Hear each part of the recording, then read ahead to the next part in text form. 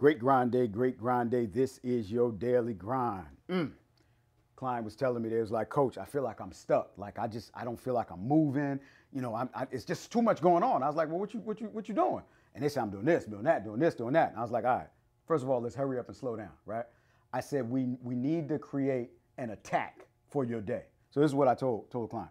We want to have 3 main areas to attack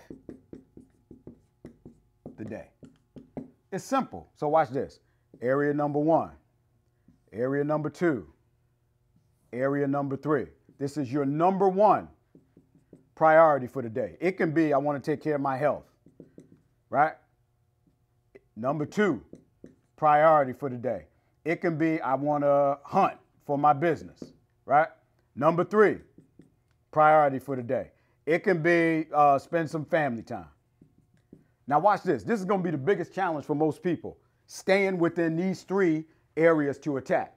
Each area that we create, health. So underneath health, on your calendar, you got to say, I'm going to do this at this time. I'm going to do that at this time for your health. Same thing with your hunt. What time are you going to hunt? Boom, boom, boom, boom, boom. Same thing with the family. What time will you be spending time with fam? Boom, boom, boom, boom, boom. It's got to go on the calendar so that you can attack. If it's not on the calendar, it's not important, and it's not going to get done.